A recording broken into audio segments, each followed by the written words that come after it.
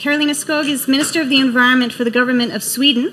Sweden places gender equality central to the government's priorities and therefore to the process of development.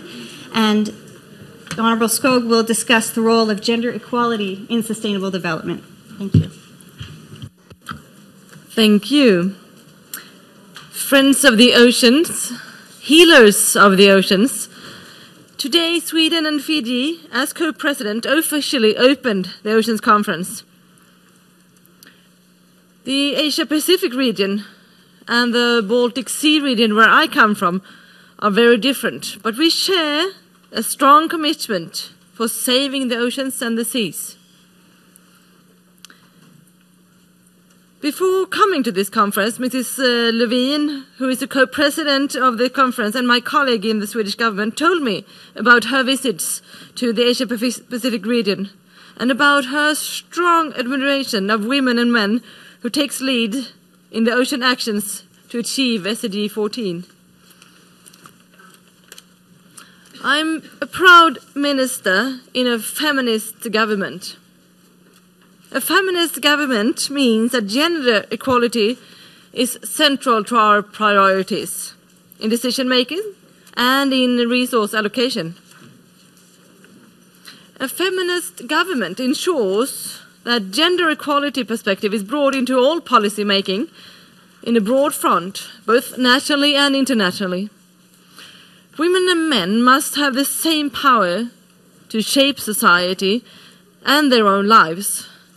This is a human rights matter and a matter of democracy, justice and economic development. I want to address two issues on gender equality and ocean health that is close to my heart. First is how we build our common environment. Sustainable and equal city planning is a necessity to reach Goal 14 and to save our oceans. To take good decisions for waste management on land will reduce marine litter. To take good decisions for chemical management in cities will reduce hazardous substances in the sea. Sustainable and equal city planning is on top of my political agenda. Women should have equal part in decision-making processes in small villages, in cities, and in megacities all around the world. This is important for the future of human environment on land as well as the future of our oceans. Secondly, Goal 14 on life below the water is closely interlinked with Goal 5 on gender equality and on Goal 4 on quality education. To empower women to be healers of the ocean, we need to secure equal education for girls and young women.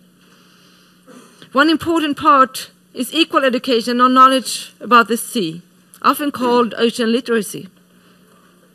And this is one of my personal priorities. I work locally to build an educational platform for children and youth. When my government recently launched a budget to decrease marine pollution, education for children and youth was an important part. Friends of the oceans, healers of the oceans, with this conference, the Swedish government, together with Fiji, wants to show that healthy oceans are basis for human livelihoods and survival. I come from the city of Malmö by the Baltic Sea. It once had a big fish market with fresh fish from the sea. Women from the region came into the city in rowing boats, sold their herring, and around this market the city was built. Today, very few in this region find their livelihoods in marine fisheries. People buy their fresh food from elsewhere.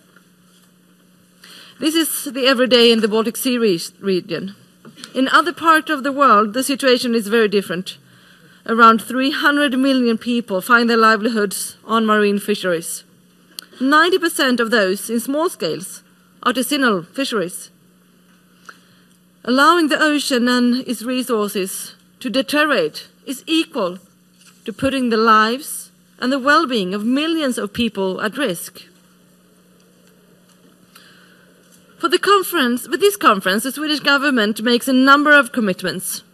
to reduce marine litter, to combat climate change, and to strengthen the protection of the marine environment, to increase ocean literacy.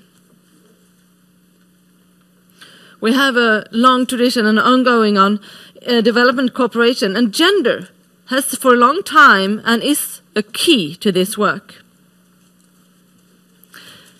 The most important work is after this conference, and I'm therefore very happy to announce that the Swedish government the coming years will increase focus to the development cooperation that implements Goal 14. I wish you all the luck to boost Asia-Pacific women's engagement in marine science and ocean management, and I look forward to hearing more about your further work.